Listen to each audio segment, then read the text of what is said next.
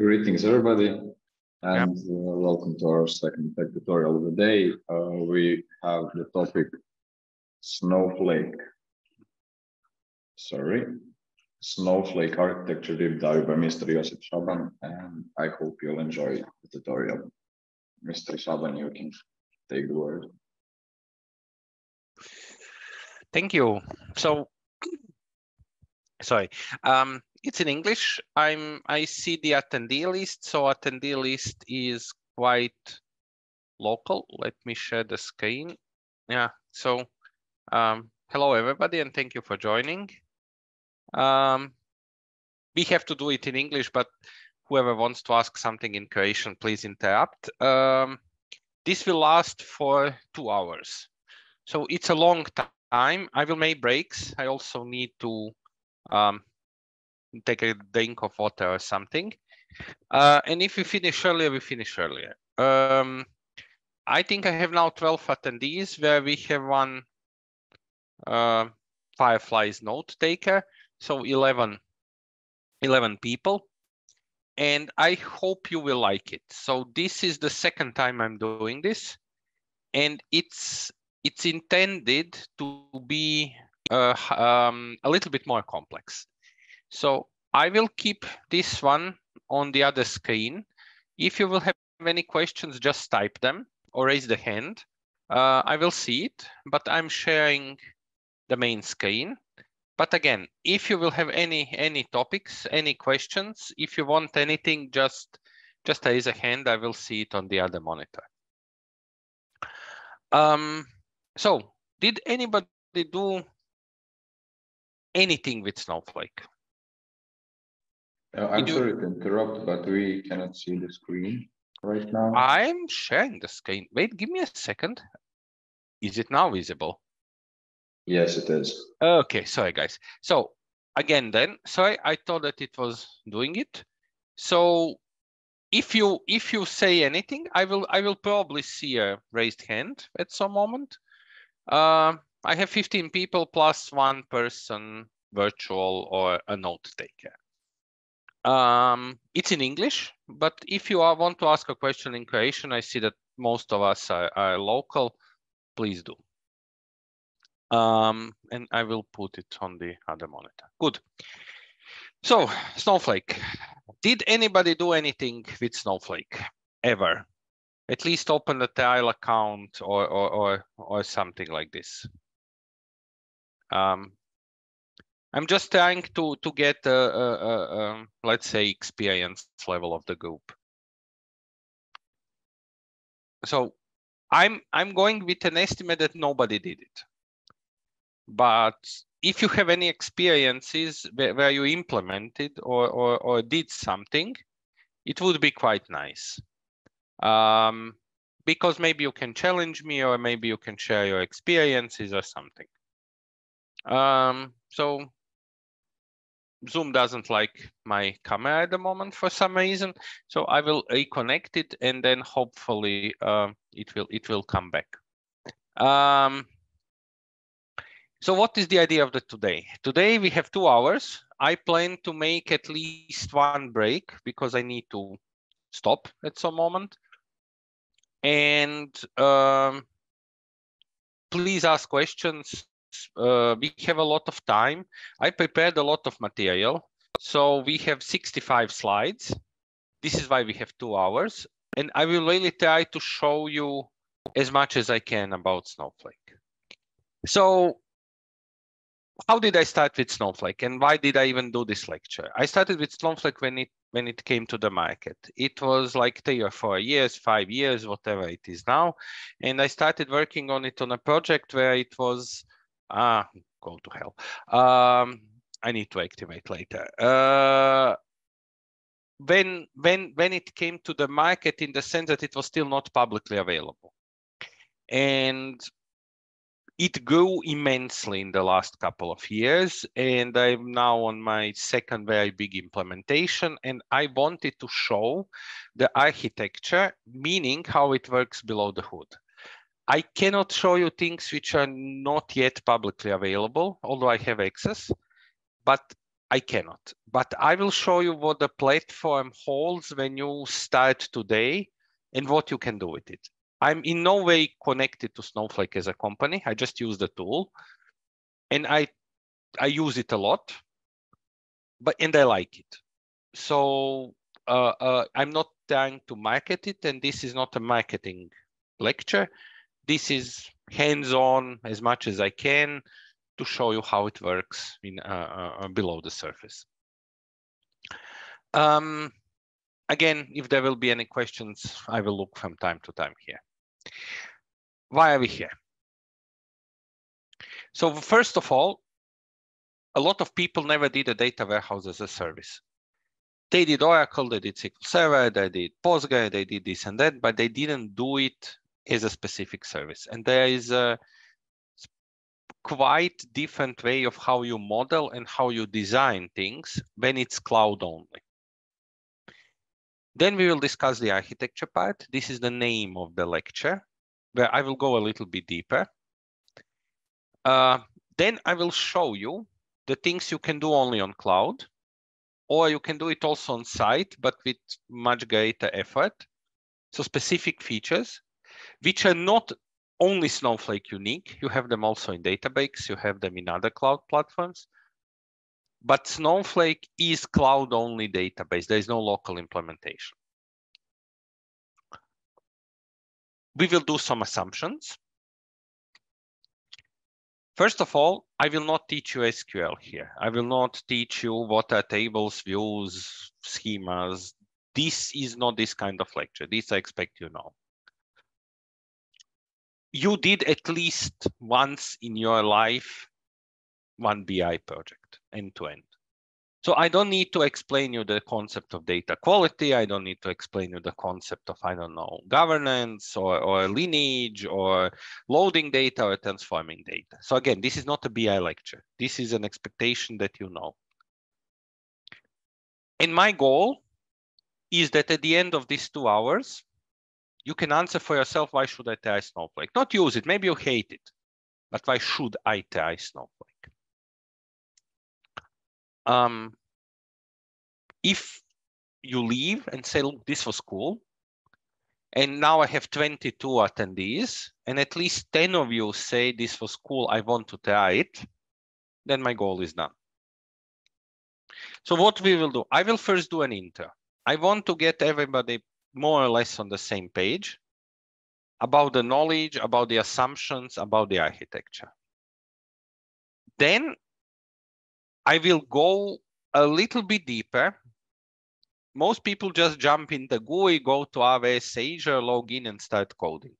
I don't want to do it like this. I will bother you for at least 3 to 4 slides on the architecture, how it works under the hood. And then we will discuss a lot of best practices, how you should do things, how you should optimally use the cloud, because coding and designing on the cloud is not the same as designing on premise. Then I have 2 hours, which sounds huge amount of time, but actually it's not. So I selected some topics which are cool features which come with Snowflake, but that's not everything. And I think that at the end of the 2 hours, you will anyway be too bored to listen to more. And my video is still not detected, so no face scan. And then we discuss. So at any moment, please chat, question, whatever, raise hand. I have you on the second screen. So if somebody raises a hand, I will stop. Now 23 people, very nice list. And then let's start. So again, for those who joined a little bit later, I'm taking the assumption that you already did something and that you never did Snowflake. If you want to try it in the background, and if you're on a laptop, you can go to trial, which is basically sign up snowflake.com and open a trial account. I opened myself a fake email just for the sense of this lecture, I use Gmail. I open something which is fake, right? And I open myself an account. So if you want, there's like 3 things you have to click and then you get it. If you want to follow later when we start working, maybe you open yourself an account. And when you log in, this is the first page you will get, and I stopped. So this is a fake account, which this is what you will get. And then we will go to the options. But until we reach that stage, so again, if you want, signup.snowflake.com, open a fake account somewhere and just open a 30-day trial. I will start with the introduction. So first of all, it's a long lecture. It's 2 hours. I will make 1 break because I also need to drink something. Maybe 5 minutes one between the main blocks. I cannot interrupt at any moment, but if you want to chat, just put to chat whatever question you have, and we can answer as soon as possible. My email, my LinkedIn, this PowerPoint will be available. Yeah, main hotel means nothing at the moment, but this is from last time. And if you have a second monitor, it would be nice, then you can, code, but if not, we just go to the slides. So what is Snowflake? Snowflake started as a project. If you know anything about big data, it will always start from something like Databricks, which is built on top of Spark or something. Snowflake started more or less from scratch. And it started as cloud only. There is no on-premise way. You can, of course, put your own private cloud, but it has to be Amazon, Azure, or Google Cloud. And they support only these 3 platforms. You can load normal tables, or you can use Parquet, JSON, CSV, whatever. In theory, you can put operational systems on top of it, but it's not made for it. So now the Snowflake is trying to also catch this market, and now trying to, let's do also operational data warehouse, operational database, but that's not the idea. The idea is that this is an online data warehouse, and on top of it, data science, and we will go into the specific topics. If you don't want to use it as a data science platform, you can use Databricks on top of Snowflake, if you like it more. But Snowflake in its nature is an online data warehouse. Again, there is no on-premise. If you want to know how much it costs, and everybody always asks how much it costs, you go to the link below and you will find a pricing page. And on the pricing page, you can put in your email. Again, you can put a fake email, and you will get a very nice PDF explaining you how much things cost. But I will show you during the lecture a much better way than just read a marketing PDF. You can do the views and calculate your own expenses for yourself. So how did it start? And now we are going a little bit to architecture. And the reason why I'm going a little bit theoretical is just to get everybody, because this is an architecture level lecture. I'm going a little bit more into the back, into how things work. In the old days, when you have Oracle, SQL Server, whatever, you have something like this. You had a network communication, disk was somewhere stored, it was called a data center, which still exists, of course, and you had a cluster. And this is how you are used to build things. So I'm putting a little bit of theory here, and this is why you get the PowerPoint. And if you want to read more, and I put a lot of links if you want to read more. I will not do it now, of course. And this is how we built systems before. We had a disk architecture, we had disk storages, and the biggest problem is you add things, and then you had to buy new hardware or something. And of course, you had locking and stuff. So this is how we designed, let's say, when I started in this world. And the second option was shared nothing. You connected and you had an entire server. It had CPU, it had memory, it had disk. And you were connecting to a web address which had an IP or not. Or if it was a cluster, you would connect to a cluster IP or a cluster name or however it was. How did you extend? Well, you went to your favorite provider and bought more hardware. You plugged it in and you added a machine to the cluster. Both of these concepts, so again, you have a separation of CPUs versus disk, or you have servers. Both of these concepts work well when you are on premise. Scaling here becomes a problem. And now let's say move ourselves from the world of corporates. Let's say that you do something for a huge global company which is doing marketing. And they tell you tomorrow, yeah, now we want to do, I don't know, Facebook, LinkedIn, whatever. And your volume will increase for terabytes over a week. You have a huge problem here. You have a hardware blocking. And this is where Snowflake jumped in. On-premise systems which require a purchase of hardware were no longer acceptable on projects which were budgeted. So if I need 2 to 3 weeks, and for specialized hardware, especially in Corona times, even more, and I want to buy for 50,000, 100,000, the money is not a problem kind of budget, but I could not get 5 new servers. And this is where Snowflake became popular. And this is a little bit of an overview. You can read about it. This is just like how it was then, right?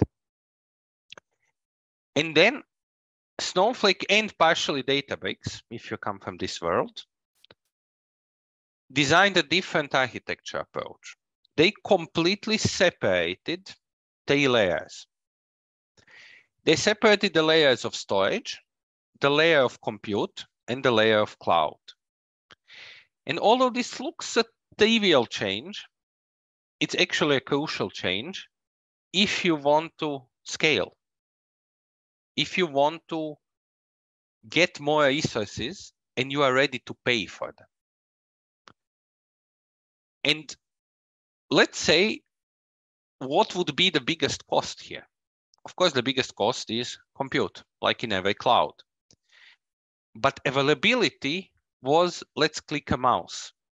And in 5 minutes, I could get 25 more processors. My end users would not know it, and I would just pay for it.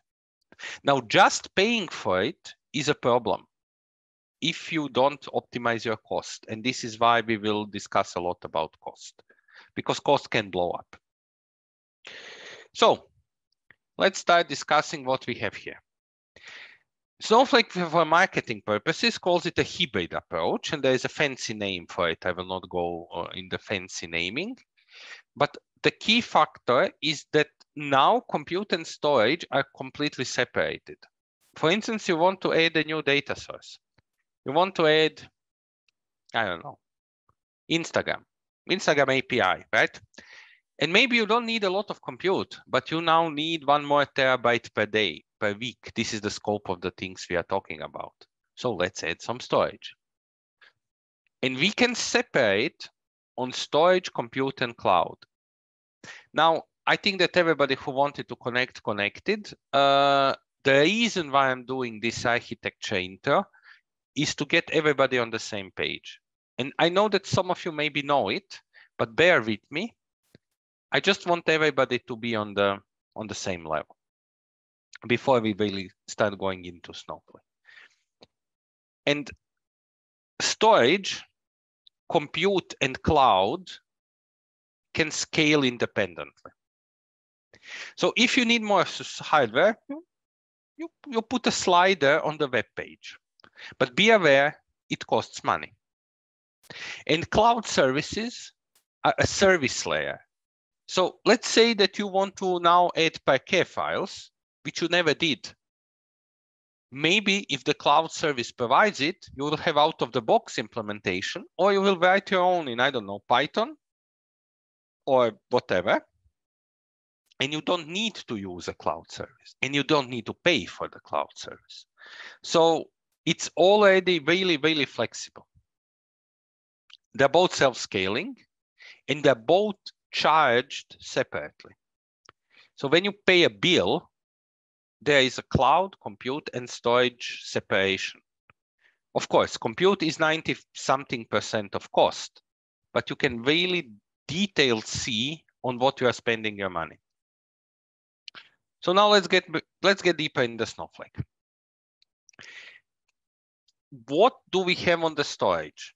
And if you do any cloud tomorrow, this will probably be almost the same.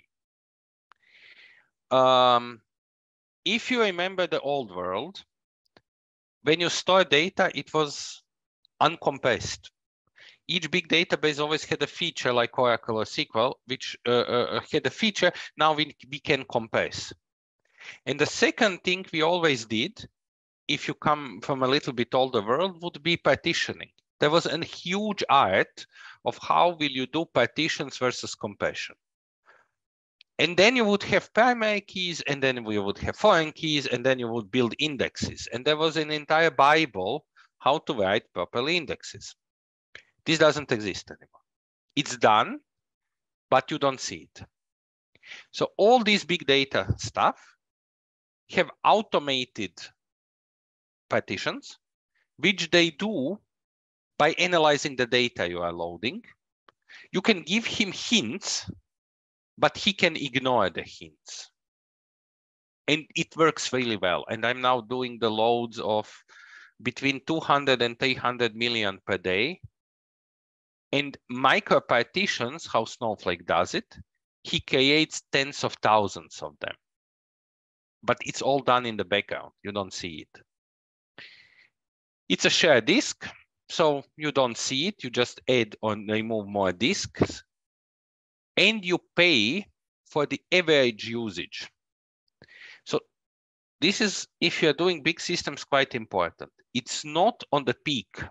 It's on average. Because sometimes you have to load a lot of data inside, which you delete because it's temporary. You do aggregations, and maybe you don't need to keep history. So the money is average per month. In the storage layer, in the background, it's a blob storage. Depending on the cloud platform you will use, and it's independent. And you can, in the configuration, scale read and write operations. How it's done, how partitioning is done, you can read in the documentation I will show, but it's invisible. You actually don't see it. It just happens. There are system views which can show you what is done, but you cannot, there is no partition by clause. It doesn't exist. And it's automatically compressed, which again, you don't see, but it's automatically compressed because of the blob. Now, depending on which cloud you are using, it's the different kind of blob, but about this.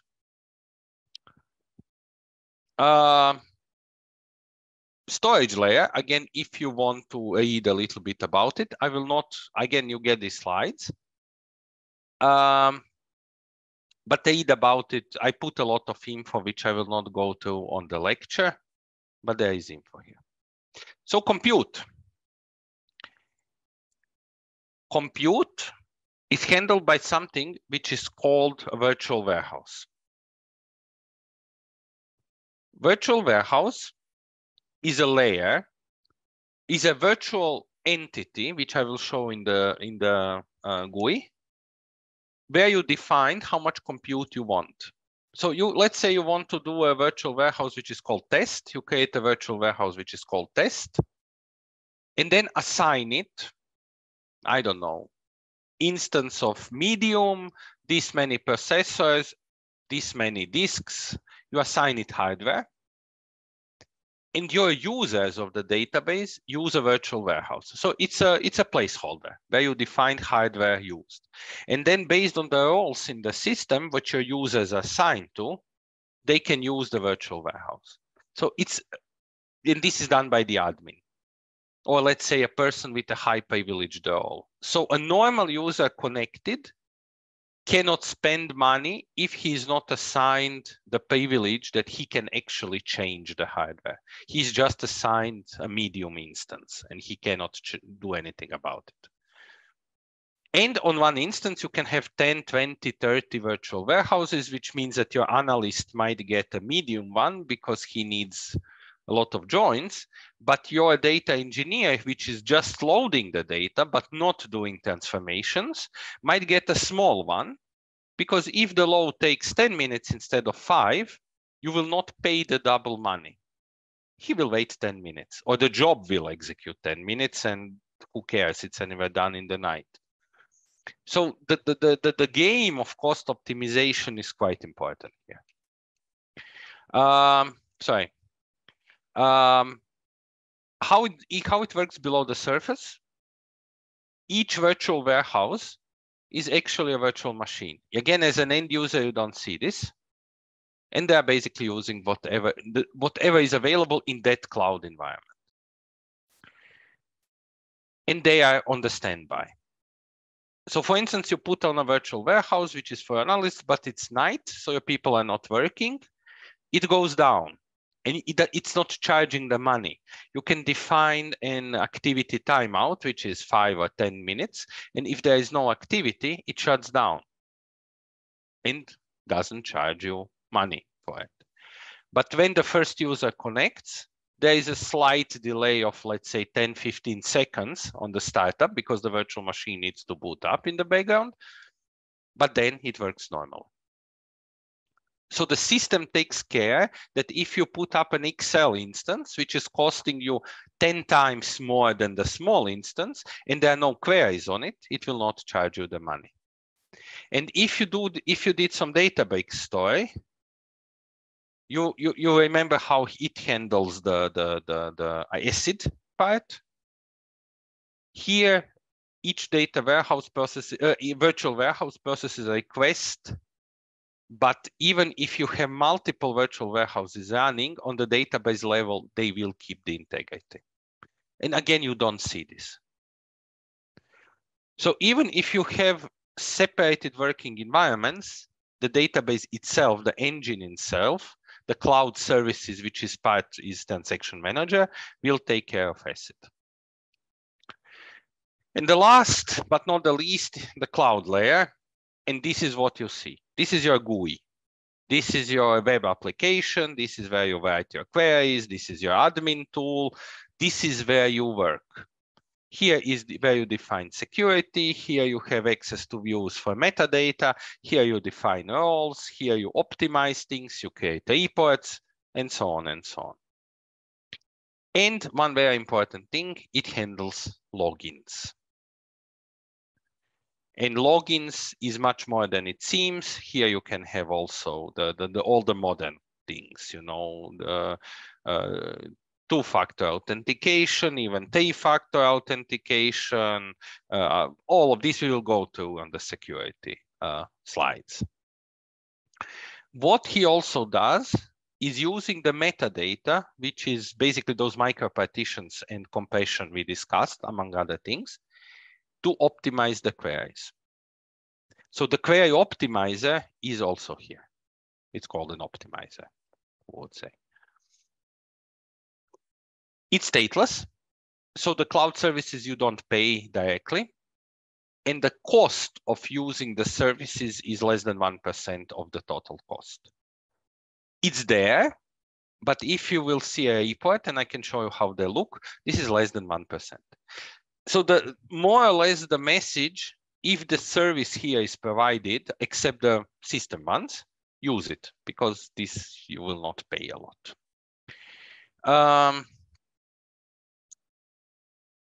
one important part of this layer is the metadata one. Everything about Snowflake is kept in the metadata from the writing of code. And I'm not talking about the simple stuff like just query plans or query execution or whatever we did before. It's also the data about data. For instance, to create micropartitions, automatically he needs to keep a large number of statistical stuff about the data itself.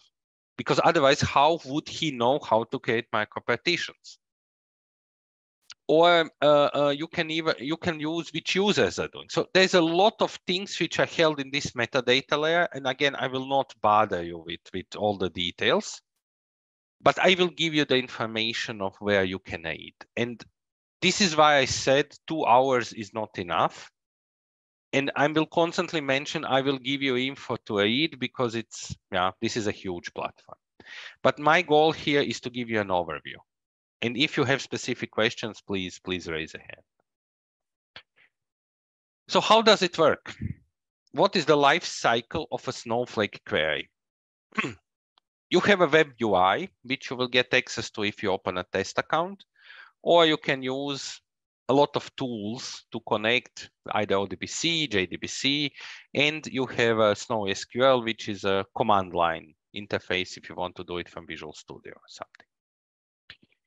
And here, except when you use the service, and one of the services is, of course, the SQL editor, which is also a service, you define which virtual warehouse will have which instance. And this is my last architecture slide, so don't worry, you're almost one of the last. I will not bother you too much. I just want to show you how a query is processed. And it's a little bit different than using the traditional databases. So when a query is issued, you write select star from something, or don't write star, hopefully.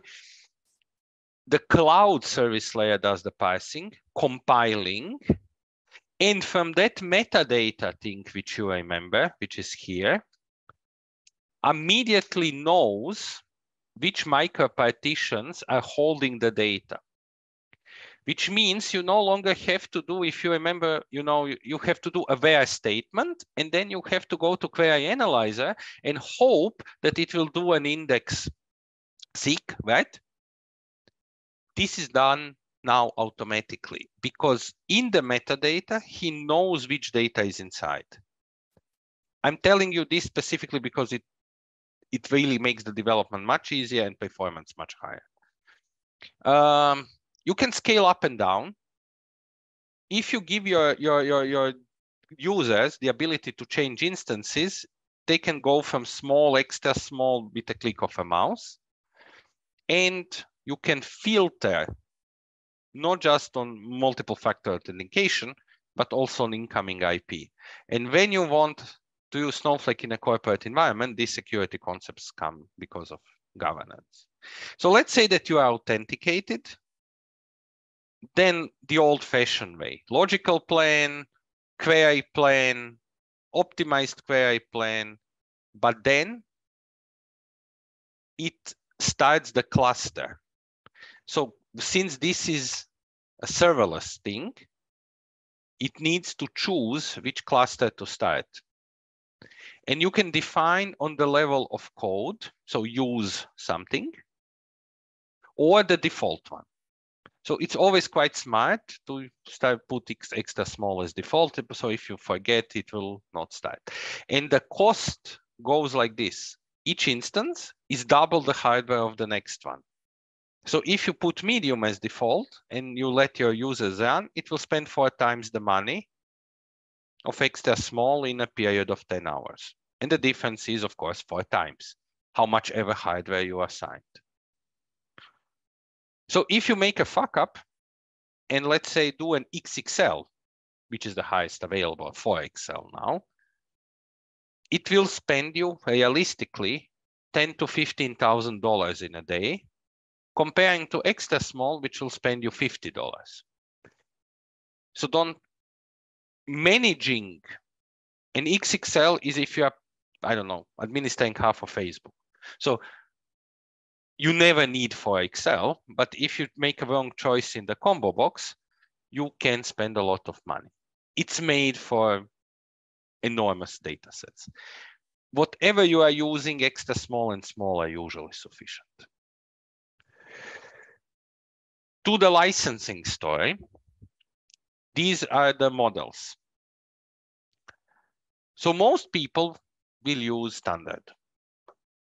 It comes with almost everything you need. When you go, so it has support, it has one-day timetable. This is a functionality that you can tell, get me the state of yesterday. So what Snowflake does, he automatically does also the backup. You don't do backups. You don't do restores. You just tell him, give me yesterday's state. Encryption, authentication, blah. So when you start growing, and you will need, this is only one day. So this is for development, okay. But for production, you will need more of history, up to 90 days. If you need more, you either agreed with Snowflake or you put it in the design. So for instance, you keep it on a stay or you keep it in the landing zone. But technically, what they provide out of the box for backupping and live restore, because this takes like 5 minutes. You just say, give me the state of the table from yesterday or from 2 days ago, or put it in a new table and let me compare. And this is, for instance, a nice feature when you have a shitty data load, and then you can restore in a different table a state from 3 days ago, and then you compare differences. And this is done with one line of command. Then if you increase the license, you will get data masking, you will get materialized views, and so on and so on. And what on top of this you get from Snowflake?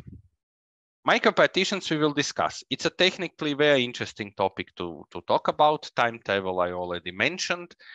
Storage costs are not the biggest costs, but something to mention. Data caching, data sharing. So a lot, this is what we will discuss over the rest of the day. And now I want, then I will do a 5-minute break to take a cup of coffee, is that if you can, open a test account. Test account is, I use a spam one. I open a fake Gmail, you saw it. It's not a big deal. And you basically click here. You can click Enterprise Edition, you will get 90 days. Whatever you click, doesn't matter. Anyway, you will not see the cloud behind.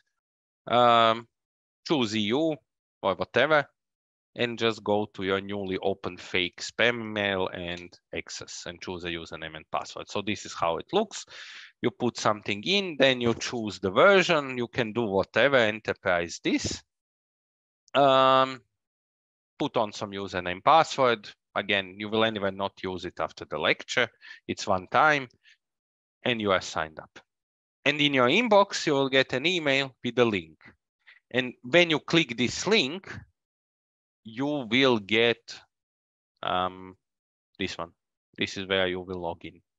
And this is where we start working. So when you open a temporary account, this is the interface you get.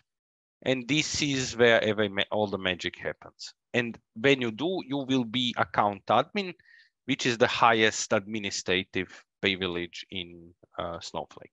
Of course, normal users will not get this, but to demonstrate the features, you start as account admin. I will make a break of 5 minutes because my voice needs a break. I can maybe just go to this page. What do you get? You can get $400 worth of credit. This was 4 months ago, the lecture. It's now 90 days, then it was 40 days. But at the end, it's deleted. So whatever you do, you cannot back it up. There is a small period to do read only, but you cannot change it. but they will offer that you pay the money and convert. But since it's done on a fake mail, fake name, you will just forget about it. So now we start with the best practices, but before we start with the best practices, I will make now it's, what is the time now? 1:11 until 1:16, 5 minutes just to get coffee. And then I will start with a little bit of GUI, and then we go in advanced features. So let's get back together. If you have any topics, questions, complaints, please write them in the next 5 minutes. We continue at 1:16. Thank you. So, hello. I see I have one Q&A. That's something one. Okay. So, Sejko, if you are still here. Okay, so this is not this is not a short answer. This is not a short question.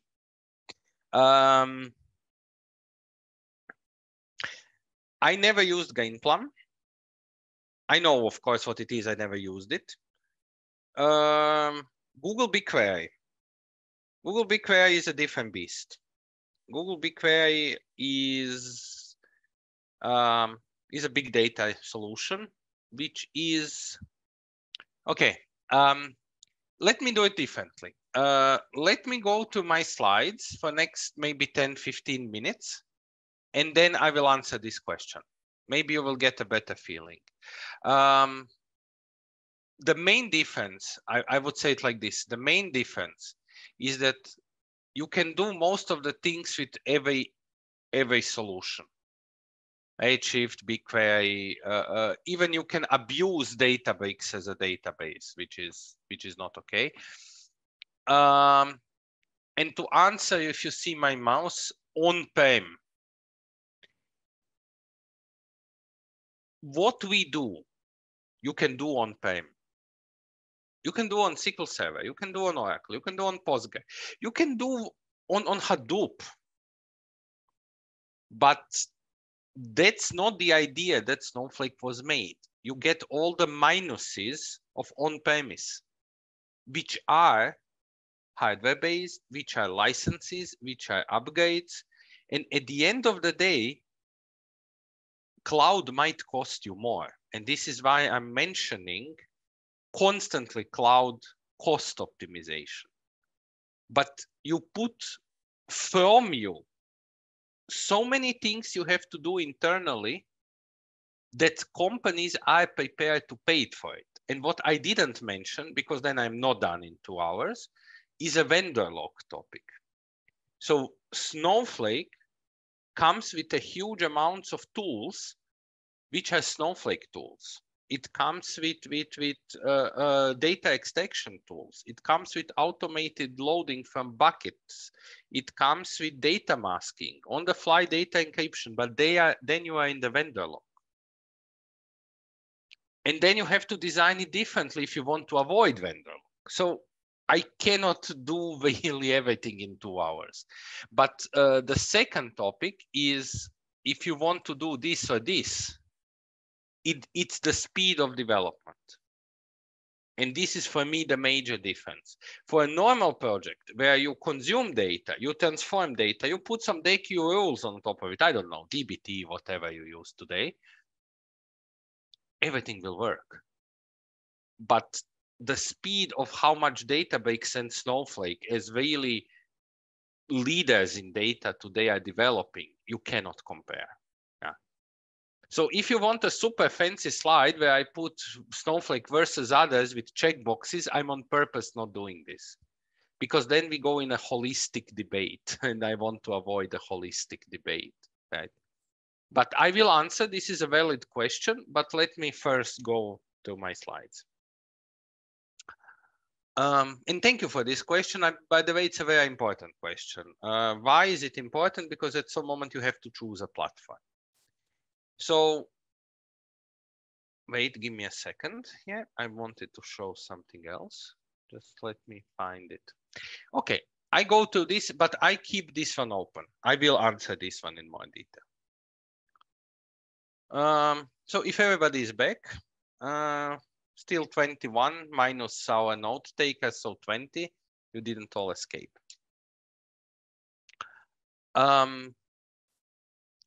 We now go into more advanced features. And advanced features you can find in other databases. That's not some of them, but not all of them this nicely implemented. Sorry, that's wrong click. And again, I'm trying to constantly avoid the topic of vendor lock. But the fact is, you always use, if you are going to cloud or on-premise, some kind of orchestration tool. Airflow is or was a standard. I like Prefect, I'm using it. But you need something to go to the ingestion part. Then you use DBT. Why DBT? Everybody likes Python, it's configurable, you have a lot of libraries, blah, blah, blah. And then you do data visualization. So this is my first part, and I like to do this. Again, I am not a super fancy guy for slides, so I use usually the paint. So do you use Snowflake, or yes or no? Depends on your choice. Do you like how the platform works? And it is the most modern platform. But if you are using a standard project, which will have data sources, which based on if it's cloud or if it's some files on premise, right? SSIS, Informatica, whatever. Can you do it with something else than Snowflake? Of course you can. But again, I'm not marketing Snowflake. I'm just giving a Snowflake lecture here. So if you are going some visualization here, will you choose Power BI? Will you choose Looker? Will you choose Tableau? I don't care. This is an architecture lecture, and we are doing black boxes. If it's a vendor versus vendor, so God forbid you don't use Hadoop, but let's say that you use Hadoop or BigQuery. Will BigQuery work? Of course it will work. It will work until it doesn't, until there is a feature that it doesn't, right? So why am I forcing the BigQuery? Because it's a popular solution, yeah? And I try to avoid things like Vertica because it's a vendor lock thing, right? So the question is, let's say BigQuery is something which is more defined. It took more focus on security, right?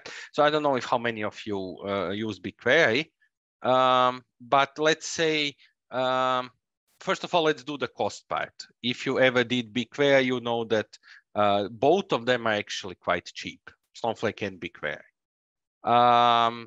For the volume of data, I don't know exactly the price, and the pricing is negotiable by contract, right? But we are talking around $30 to $40 per terabyte per month. You have to put all of this in a calculation. For the security concept, BigQuery will also do schemas, views, procedures, but until recently, Snowflake didn't do columns. Now it does columns. What BigQuery does, I'm just talking now differences, you can do data sets, but not, at least not before when I used it, it couldn't do tables or views. So which one do I use is basically I try them all, but my primary, or Redshift, let's do Redshift. Same story. Let's say why not Redshift versus Snowflake. If you have files, let's say JSON or Parquet, and you want to store them on an Azure or on CLOBS or on AWS, on S3, Snowflake has amazing support to parse files, right? And it has really cool integration of JSON parsing comparing to Redshift. Scaling of Redshift. I'm trying to answer the question. Scaling of Redshift. To increase the instances of Redshift, when I used it, it took minutes. To increase hardware, it took minutes. In Snowflake, these are seconds. So, but on the other hand, the Snowflake on higher instances might cost more. So I don't have a good answer. I have an answer to use the best what fits, right? I don't know if this is a good answer, but I'm just trying out of the head to think about options. And I'm approaching this, again, as an architect, not a vendor fan. What Snowflake brought to the market and how fast it is developing, I would advise that you at least take a look on it, even if you have something else. How you define a modern environment, you usually have to do things like orchestration, transformation, reporting. And what is your job is to make it database independent. Because some things are really cool in Snowflake, like Snowpipe, which is a data ingestion tool, and it works really good. But then you are forcing yourself to do data ingestion with Snowflake, and maybe tomorrow you really have a good reason to move to something else. Or you use dbt, which is then orchestrated here. So think as an architect, not as a fanboy. Second topic is development versus production, security and business use cases. So development will always work. Development will work on any platform you put because you have a small data set, you don't have a lot of users. How do you maintain your stuff on production?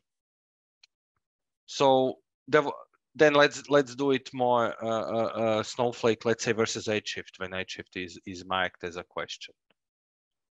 To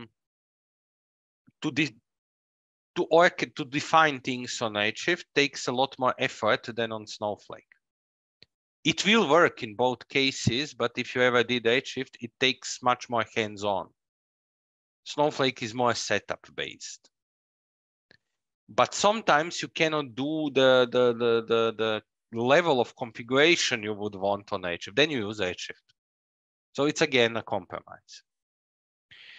But Redshift versus Snowflake, both visualization tools or dbt, they will all work perfectly, right? So this is exactly the answer to the question. You analyze pros and cons. Now we have a chapter which is not Snowflake related.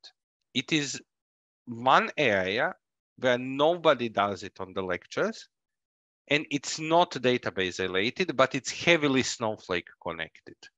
Is how to organize things that things don't go wrong. So when you get a Snowflake account, you open your beautiful demo and you get a GUI where you start empty. This is the GUI you got. And when you click data, you will get some sample database, and I will go through this slowly and I'm just fast clicking.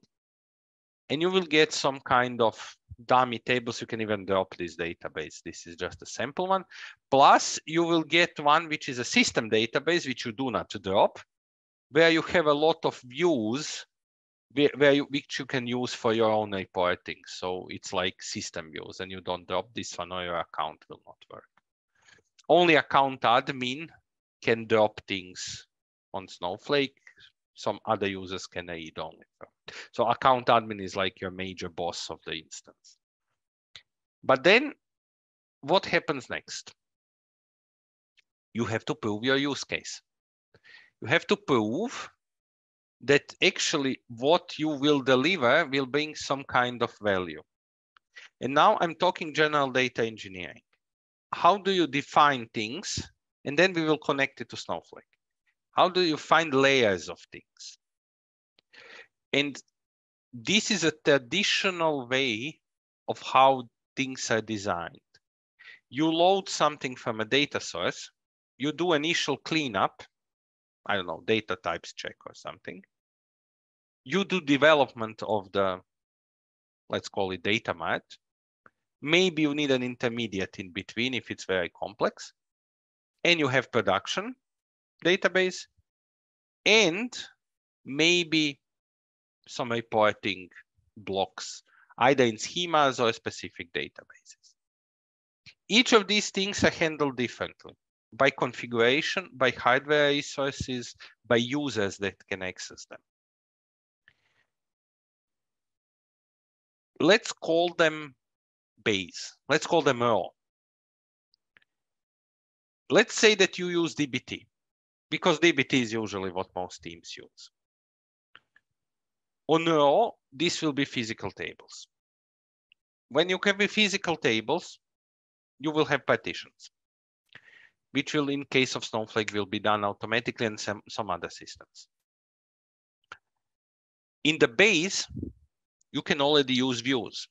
So there's a different design concept from architecture things, how you define raw and base. On raw, you want full history. Because in 1 month, somebody might ask you that they made a mistake and they need to reload from 7 days ago. You need history. This means that you need to give to this instance a lot of disk, but very low processing compute. Because there is no compute, there is no calculations going here. And one of the biggest mistakes is that people try to increase the speed of load by adding here, for instance, L instance, because they say, okay, then from my S3 buckets, if you're on AWS, data will come faster. No, data will not come faster. You will just spend money on compute, which is for nothing. On the other hand, if we go forward, this can be views or tables, depends on your decision. Here will already usually be at least materialized views. And here for sure will be tables, because probably the volume of data is too big. Where you put views or tables depends on DBT materialization, but it's your key architecture decision when you want to use a cloud database, because it's money. If you materialize to tables, you will pay more cost. If you materialize to views, you will pay more compute. And maybe you will need to increase the instance of compute from small to medium. But if you don't need history, on the other hand, you might use views. So I will not go deeper into the topic. I left links if you want to read about this. But if you are, let's say, on a reporting level, you don't want to see the sausages that an average analyst does. And the SQL sausage they can produce, which can be 500 plus lines of SQL, or it is generated by the tool where somebody clicked 20 filters, are very long one-off queries. And there are maybe, I don't know, experimentation, reporting, whatever.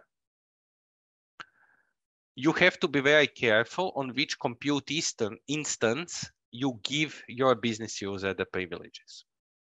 Because if you give them Excel, they will kill your money.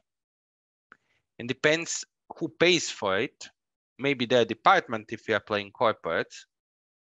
But I'm telling you, these queries can be optimized. So compute, tables, views. Schemas. Let's say you are doing, so this was compute.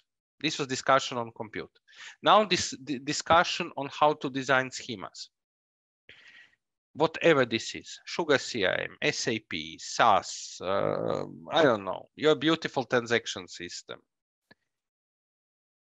In the raw, schemas should be named by the source, because on each schema, you might apply different rules. For instance, for Facebook or Google, you will get a lot of quite simple data sets, or Bing. But if you have binary stuff or JSON stuff, then it might be a little bit different. And you can define rules who can not just access, but which resources he should use per schema.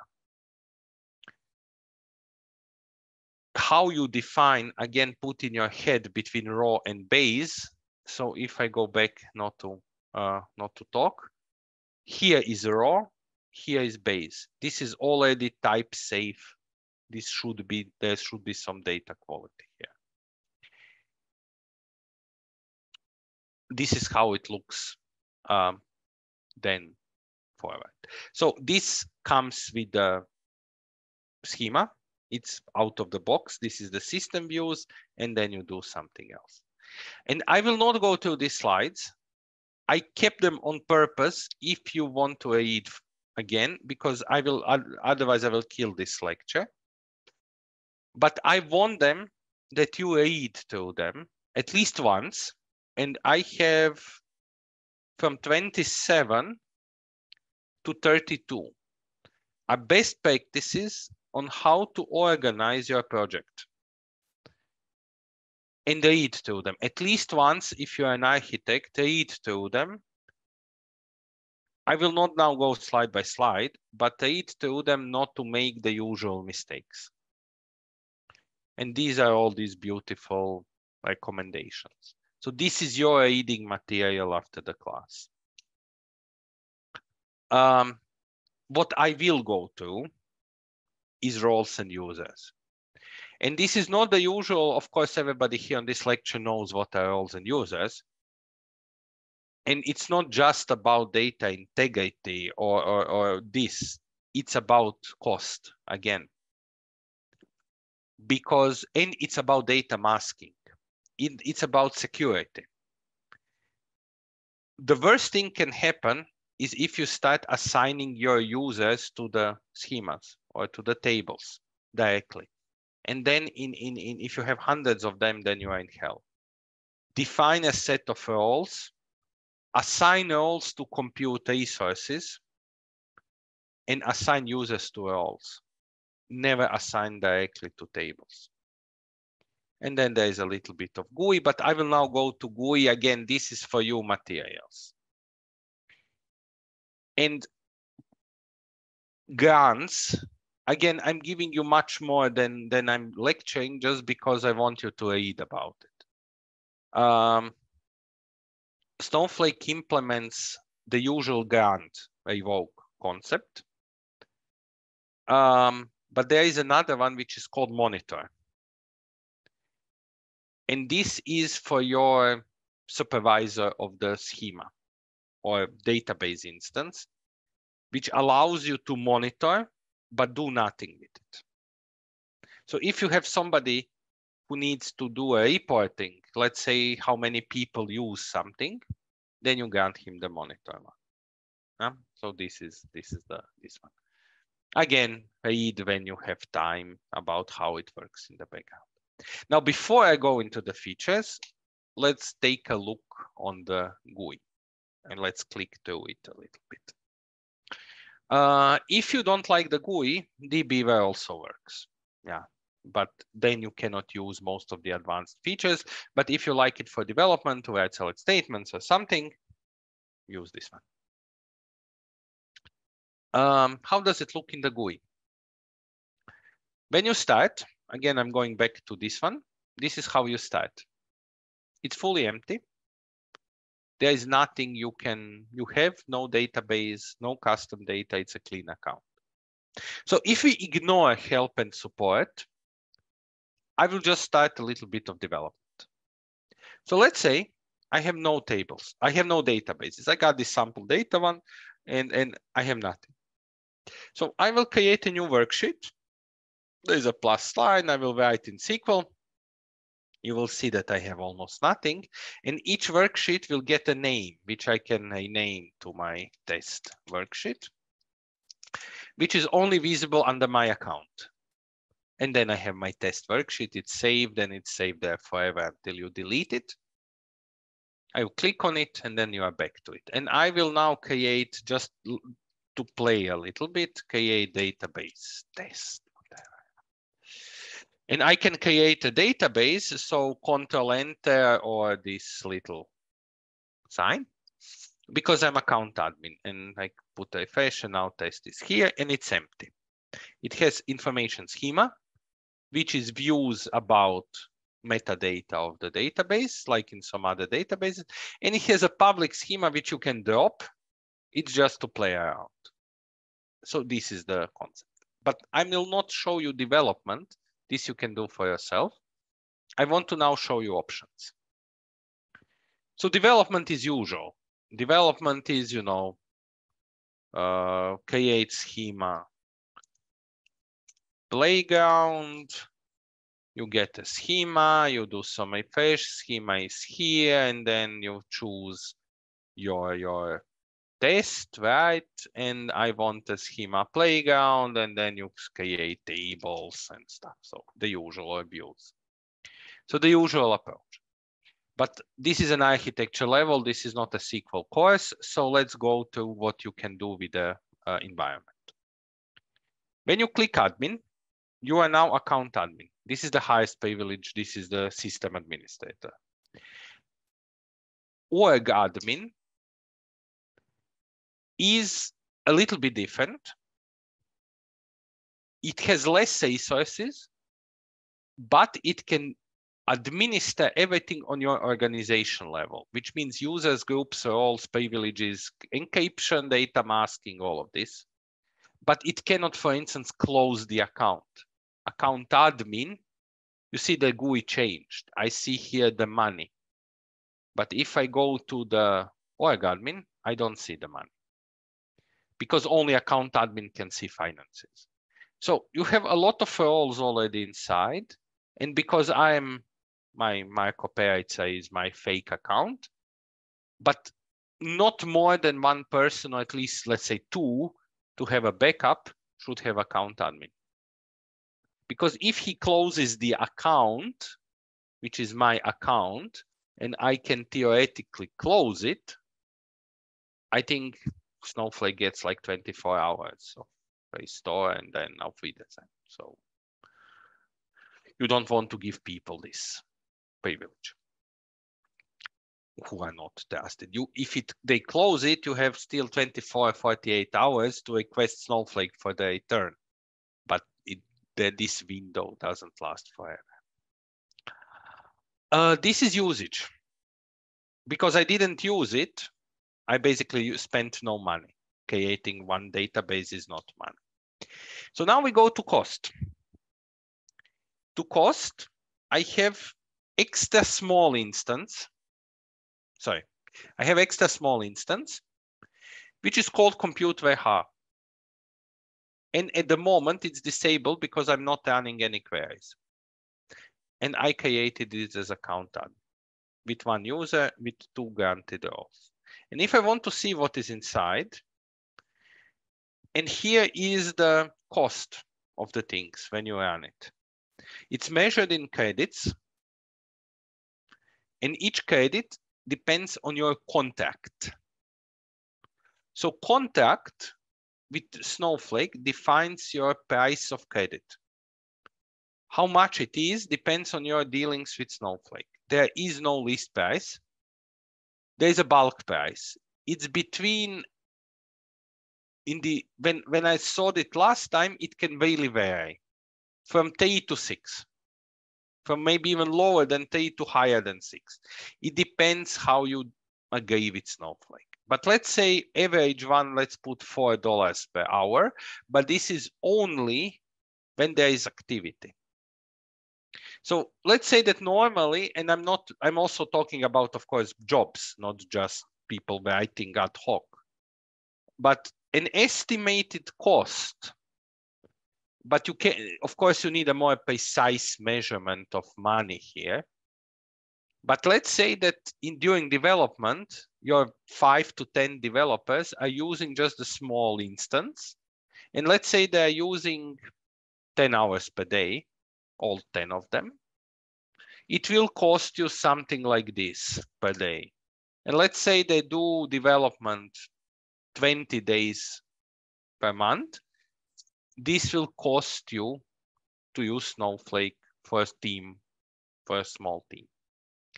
But this is during development, fine. And now when you go to production and you have some kind of a huge usage, it's usually because people leave a very long running stuff running and go home. And unless you define a cutoff that usually it's 20 minutes. So if the query doesn't execute in 20 minutes, Snowflake will cut it in a timeout, mandatory timeout. And you cannot affect this. If you need something to run as an ad hoc one, not a job. Job can run a long time, but I'm talking ad hoc. More than 20 minutes, then you probably have an issue either with select statement or with the resources available. But don't use instances as an optimization method, because this really increases the cost. And each of these is 4 times the hardware. So I don't know, this one is 8 gig, this is already 32 gig, and these are terabytes. But you see the increase in cost. So be mindful of which instance you are using, and people who are not mindful have a cost explosion. And it's a real thing. So just because somebody pressures you, I need to have this in 2 hours, good. Usually it's 8 hours. Will you accept the cost of additional 4 credits per hour by 20 hours by $5? And this is how you discuss in the cloud world. You want it faster, unless we can optimize the technical part, you can get it. You will now go to large, and we will process it under large, but this will be our company's cost of 400. Because this is not what we use. We usually use this. And if you want to increase, you go to medium. You can even use some fancy features. And I will go to auto resume and auto spend. You put a save. And in about 5 to 6 seconds, it's already active. Now it's medium. It's still suspended. It's not spending money, but now it's medium. But when something would run, it would cost 4 credits per hour. Yeah. Auto resume and auto suspend, and suspend after 10 minutes are key features. So let's say that there is no activity on the instance and you want to shut it down. Usually it's 10 minutes. And this is a good thing, because otherwise it would run in the night. And we had a problem once that somebody made this mistake and left it overnight for 10 hours. 10 hours by 5 credits by 256. This is amount of money we just paid to Snowflake for nothing, for 1 night of wrongly configured sizing. It's gone. They take it from you. You cannot say, I'm sorry. So sizing, and this is why account admin should be a responsible one person who is really not giving to everybody this privilege. This is the main way how you manage money.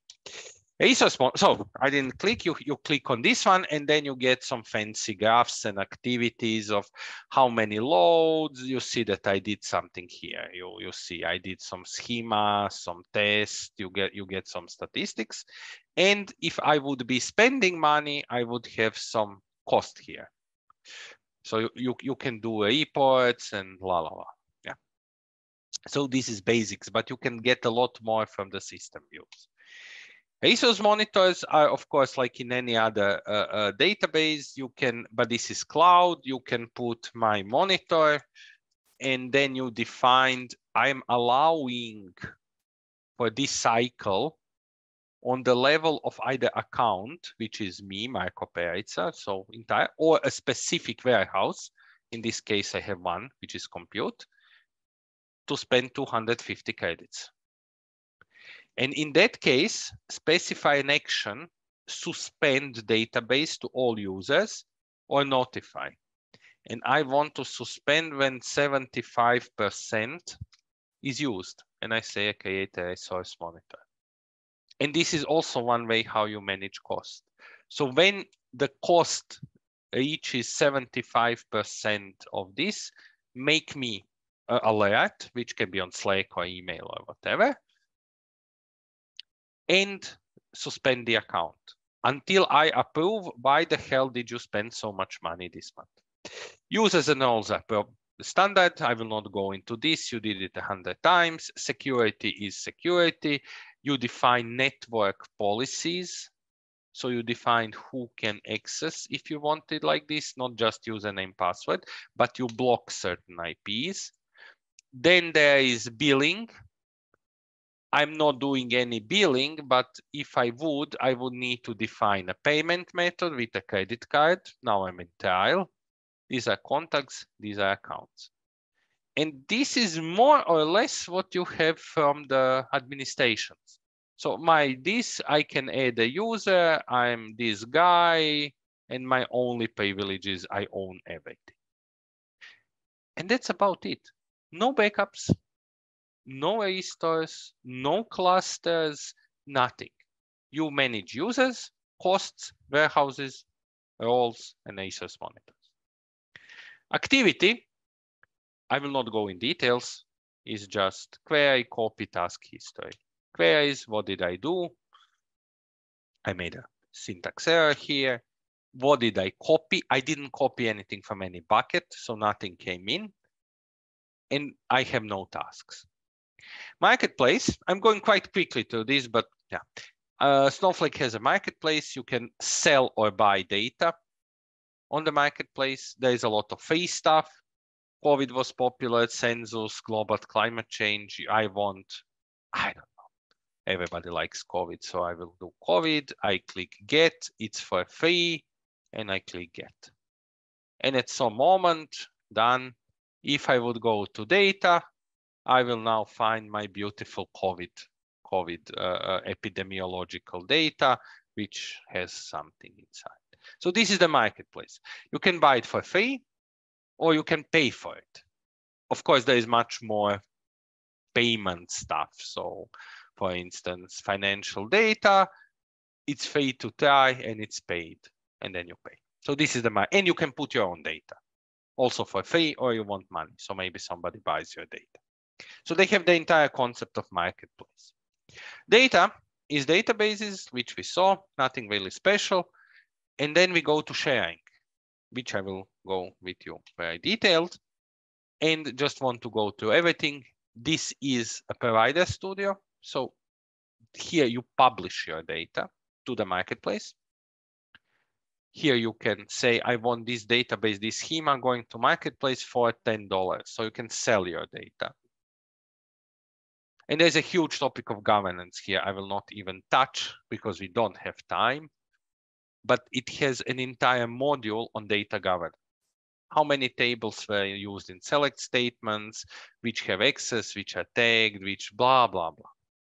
I don't have time to go to entire governance. It's now in preview, and it's not to be used on production yet. But this is the way how Snowflake develops. He usually gives you stuff in preview at least 1 to 2 months before production for account admins or, yeah. So you can play with it. Private sharing. Private sharing is a concept where you share with other accounts. So your friend has an account and you want to give him some data. He has a different Snowflake account. You share. I want to share my Snowflake account usage. I have nothing to share because I don't have any data, but I can share to marketplace or I can share to specified consumer. And then again, I cannot do it because I'm on trial, but I could here enter your name. You are Anna. I know the login of Anna, and I go and give Anna my data set if she accepts it. So the first question now, usually when you do the sharing and everybody asks it, who pays for it? Because it's always about money. Because you are sharing data you are sharing data, but somebody needs to pay the cost because there is compute in the select statements they will do. And it's shared. This cost is shared. So you are paying for the storage because it's still on your machine, but they are paying with their account on compute because they are executing the select statements on this data. And shared data is read-only, of course. So if you make a separate schema where you dump your data for sharing, you will pay the cost of storage, but the one you gave the data will pay the cost of compute, and compute is 90+% of cost. So the fact that you are sharing doesn't mean that you have to pay for it, right? You pay a little bit, but that's the concept of the marketplace. So you can share to other users, or you can give it to the marketplace. Dashboards are usually a reporting place. I click a dashboard, give it some fancy name, and I start playing with tiles. I want to see from COVID, something, Apple Mobility, and then I start playing. I'm not using this functionality because, of course, it's much more beautiful to do in Power BI or Tableau. But if you want something really quick, if you want something really nice and done fast, you can. You just put some select statement and there is a report. But this is, I think, the least used version of Snowflake because it's not a reporting tool. And the worksheets. So we are back to let's do development. And from the GUI perspective, that's it. So entire Snowflake, I'm not talking about now features, but entire Snowflake is this. You see nothing else. Even as a super admin, this is what you see. Yes, there's a lot of functionalities we will now cover in the last half an hour, but from the GUI perspective, and if you are not, I will degrade myself now to a sysadmin, if it allows me, yes. So as a sysadmin, you see, I see no warehouses, I see no usage, I see 0 users. So I'm now a sysadmin. This is just developer admin. And there is this very clear, of course, you can create your own roles, but I'm just using the included ones. And if I'm public, which means somebody just gave me a public one, I can do absolutely nothing. Okay, resource monitor, but no user management, no nothing. So what your end user see is very little. It's all done in the background. And what is done in the background is, first of all, virtual warehouses. And now I will switch between windows to make it a little bit more appealing. I will go back to account admin. And I will go to warehouses and I will create a new warehouse. And I will call it my reporting processor, right? And I will give it small because or even medium. I want to give reporting guys a little bit more space. And this is a dangerous option to choose unless you know what you are using. Scale compute resources as query needs change. So somebody writes a shitty query and you will get automated increase during the query execution, just during the query execution, that it performs better, but you will pay for it. So to do this, you really need to trust the person or the persons who will be part of this role, which has assigned this warehouse. And of course, you can do it like min-max, but still you don't then control compute. Let's say I don't want to give you this. Even if it's small, I can give you this. I create a warehouse, and now I have my reporting process. And if I go back to my PowerPoint slides, I'm writing this on a beautiful slide, so you can read afterwards. They can be started, they can be stopped, and they can be deleted. So each warehouse can be dropped, suspended, or dropped, or edited at any moment. What's the price? It's always about price, right? Sorry. This is the price, right? And each of them is by double, almost by double. Yeah, and this looks small, but it multiplies. So be careful. Usually you do between small and medium. This is the usual one. Here are best practices, and these are the impacts. And I will not go through this because I have other important topics. But if you want to read, Snowflake made it for dummies. And even if you don't use Snowflake, I really like this documentation, which is completely public, where you can learn a lot of how you should design things. Because even if you use something else, Google, BigQuery, what did you mention, Redshift,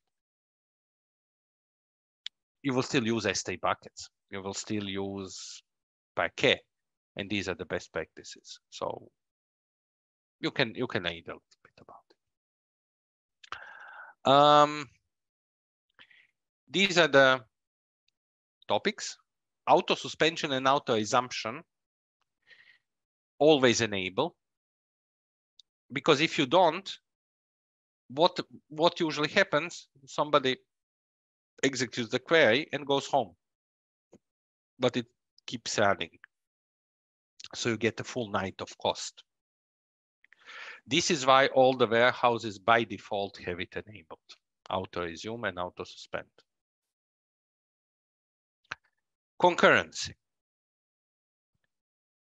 This depends on your compute, and it's done in the background.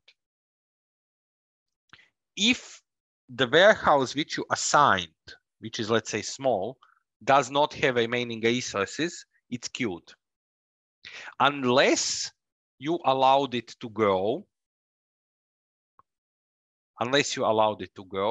but this is not too wise, right?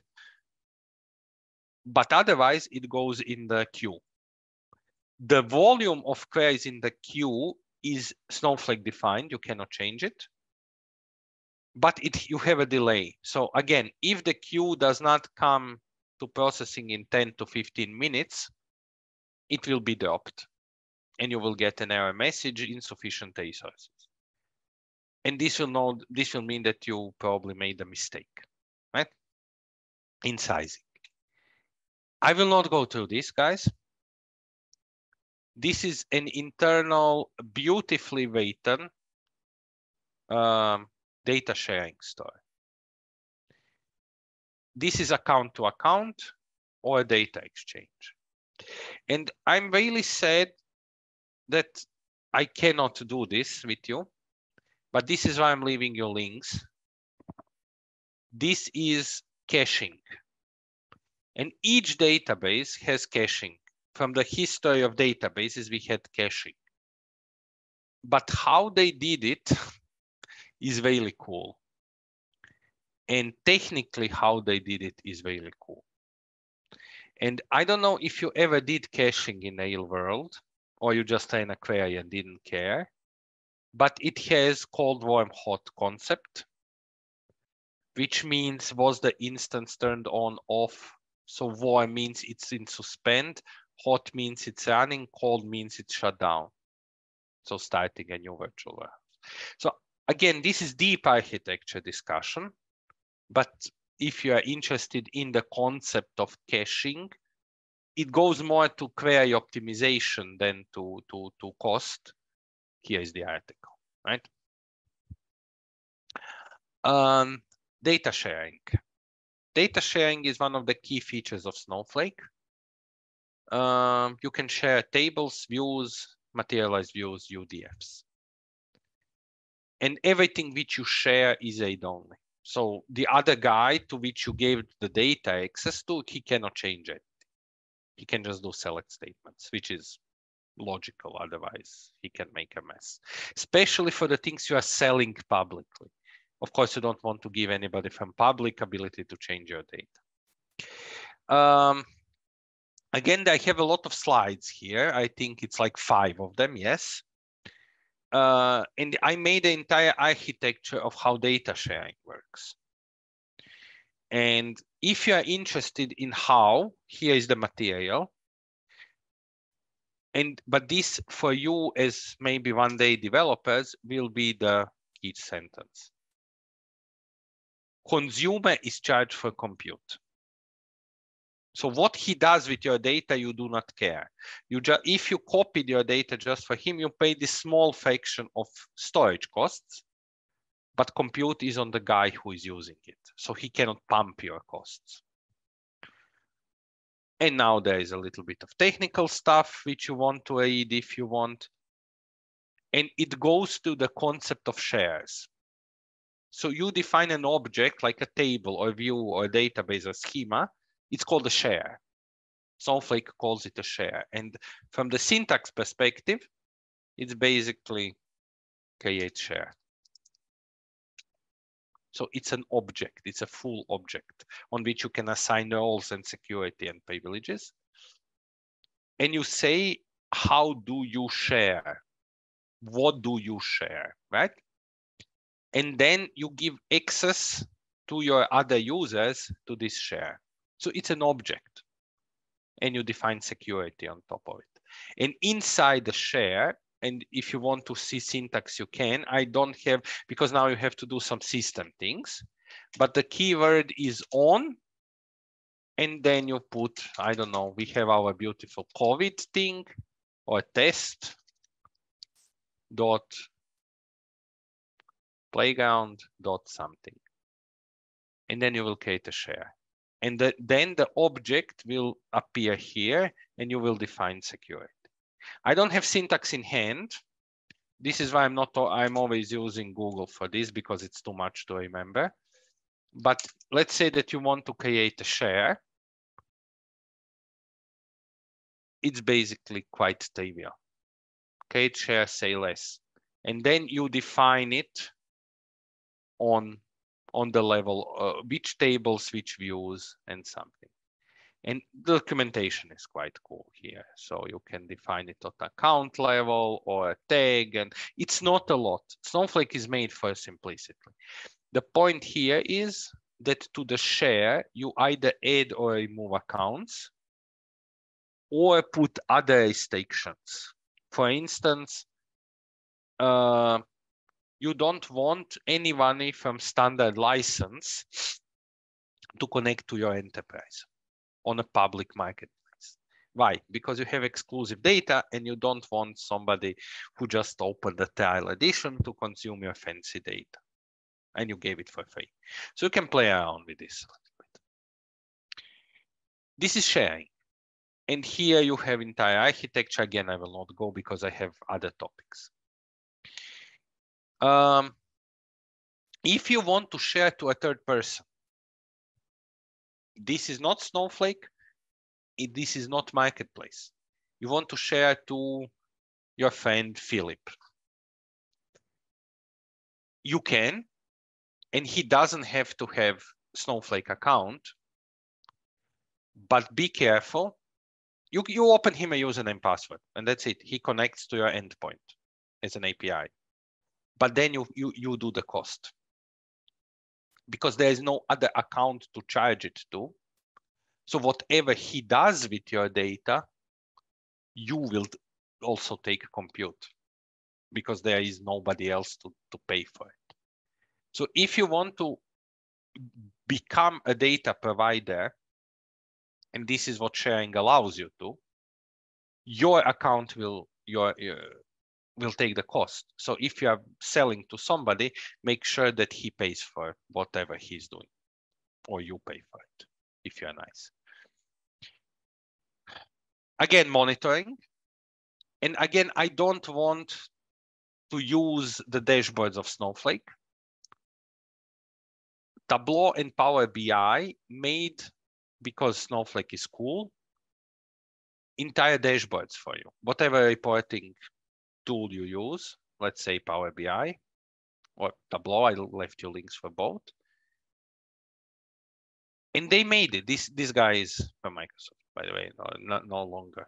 He was before. you have entire dashboard with all the code inside for free. So don't use the one, you have really nice one. You can see how much you are using by instance, by number of credits. So if you are using these two usual reporting tools, just go to the page and you have everything. You have docs. You have basically one big download here somewhere. It's yeah, it's here. So you download it. Yeah, it's a GitHub. So this is reporting.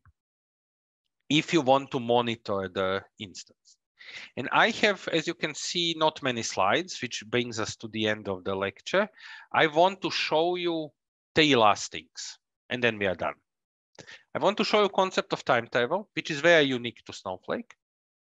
I want to show you concept of failsafe, and I want to show you the micro partitions I said so many times, and then we are done. Timetable. Timetable. I really wanted this feature in my life. Allows you to go on a level of a table or a materialized view. If you fucked up, you dropped something, you wanted to roll back. And all you have to do, if your account allows it, is to do this. I want my table from 5 days ago, or in this case, 5 hours ago. This is 60 minutes. Or I want the state of my table on Monday 26th at this moment. You execute it. So I don't have any data, but let me try to execute it because I have an enterprise edition. It might work. It will just give nothing back because I didn't change anything, but maybe it works. And I have this COVID thing, right? So I will do something from, no, sorry. Good. And I have something from public and I have something from Apple Mobility, whatever is Apple Mobility, beds. And I have some data inside. And let me see if I can do it 5 hours ago. It's the same data. I didn't change anything and I just loaded it. So it's the same data.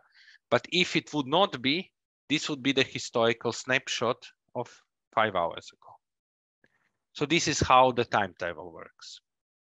And it can be also a view.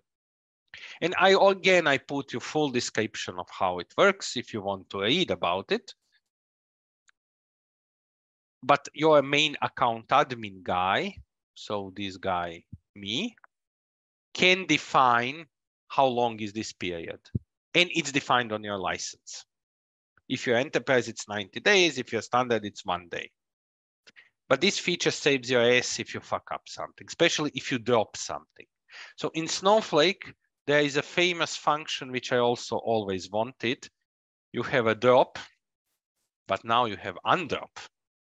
And undrop works with timetable. So you can undrop a drop, which is usually not allowed in standard databases. When you drop, it's done. You have to go to backup. So this is timetable. You can clone, you have to do, so read if you're interested. Failsafe is for enterprise or business critical accounts, is when you have a failure. Let's say you made a really huge fuck up. You loaded data double, you processed, you even dropped the entire warehouse because you made a mistake, right? There is a failsafe concept which you cannot configure. You have to call Snowflake on your support. And if you are out of timetable period, you have another 7 days, but they are not guaranteeing it.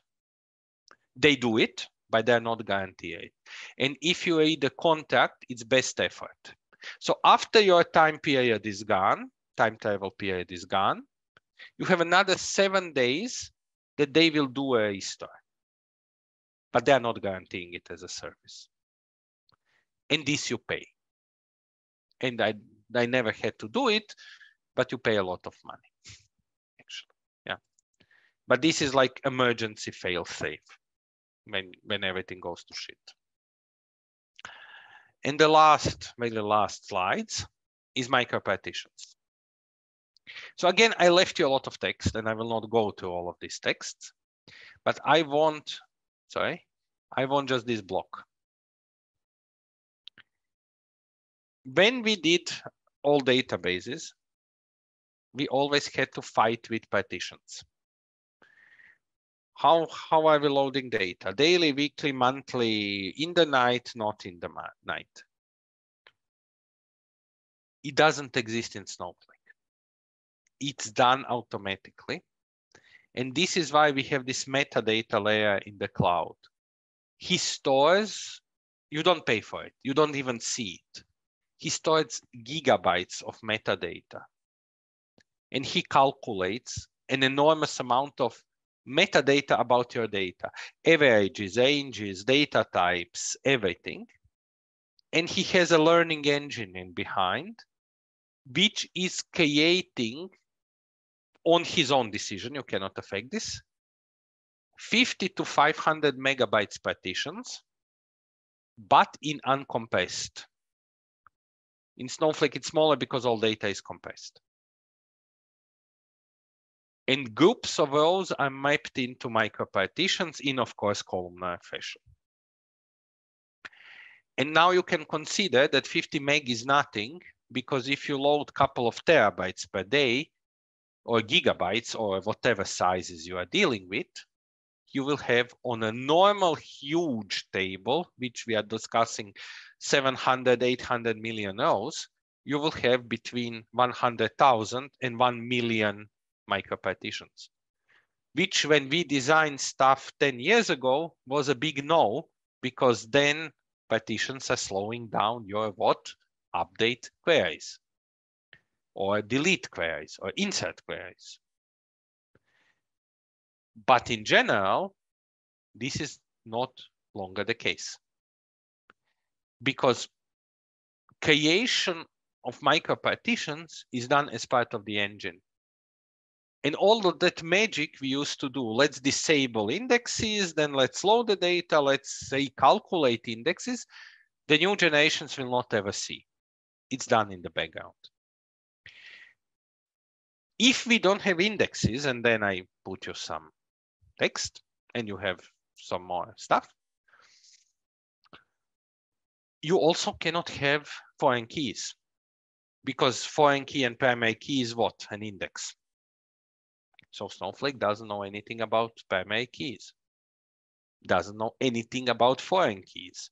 It doesn't know anything about unique keys. Joins are done by matching values, not by adding indexes. There are no indexes. The only constraint is null. There is no other constraint on Snowflake.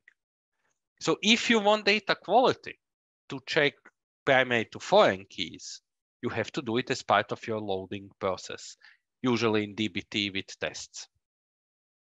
But Snowflake itself doesn't support indexes. It has them in the background, but not custom defined. There are no primary keys, no foreign keys, no nothing. Only not, you can, the only thing enforced is null and not null. And this brings me to the end. And I just want to say what I didn't say. And I didn't say a lot. And what didn't I say? Because again, I need a whole day for this. You go to the docs, not these docs, docs snowflake.com. And then you can see what I didn't say. I almost didn't touch security because I didn't have time. This would take me entire 2 hours. But you have entire story of encryption. It's fully compatible with all the standards. Data is never stored unencrypted, blah, blah, blah. Cost, I just showed you that you can make a report, but I will maybe spend 1 more minute on the cost. I didn't show you loading from S3 buckets. So let's say you have an S3, and I don't have time for this because it's, again, it's not just and this is an architectural one, not a development one. And again, it's done through stages and stuff. And this is why I want to show you Docs Snowflake.com. What I did with you, I showed you virtual warehouses. I show you a little bit about databases, but I didn't show you how to create views, this you know. I didn't show you loading from various clouds because then it's again development, but here you have entire code available. What I did show you, or I didn't show you streaming. I didn't show you Kafka because then it would again take forever. What I did show you is data sharing. I showed you alerting. I showed you a little bit about security. I showed you everything there is about organization account management. And I showed you business continuity, meaning fail-safe and data travel. And I showed you cost. And here, if you want in detail, you can do a lot of cost exploration. And how do you, and this is really the last thing, but it's important. How do you do cost? On the level of databases, there is a Snowflake database. This is a system one, and it has system views like most standard databases we work with. There is one which is called account usage, and it has views. And here you have everything. And then you build your custom views. Which roles are granted, which histories we did, which copies from buckets we did, how much money we spent. Okay, in credits, it's always in credits. Meeting daily history. How much did we bill? How much we used? So everything is here. You just need to create your beautiful custom report or use the Tableau one. I don't have a lot because, as you can see, I used 0.08. So if you want by money, while I was doing your demonstration, and it's a trial account, so I spent money, but I spent with you, let's say it's $4, I spent 0.35 cents. But you need a report when you start really using it. That's it for me. I have 5 more minutes. Any questions for those who survived? Was it good? Did you all fall asleep? Did you like it? Did you hate it? Any kind of feedback is good. Because I don't see you guys. You know, this is not a room. You are just on the screen. Was it okay? Do you have any questions or we are done? I have 17 live attendees. Anybody still wants to ask something? Okay, if you have questions or want to do something with Snowflake or have questions, my email, very easily found on LinkedIn. Thank you guys, it was a pleasure. Tomorrow it's on site. If anybody wants coffee, I have a lecture on a completely different topic on toxic management. So I'm talking managerial tomorrow. But if you want Snowflake, find me in Hippo Center, however it's called now. Thank you. It was a pleasure. Thank you everybody for coming, and thank you for this wonderful presentation and a wonderful tutorial. Since nobody has no questions, I killed them all. I destroyed them. No, they're all dead. I'm still here 2 hours later. Yeah, so. They're all dead. Thank you once again. Thank you all for coming. And have a nice day. See you later. Bye-bye.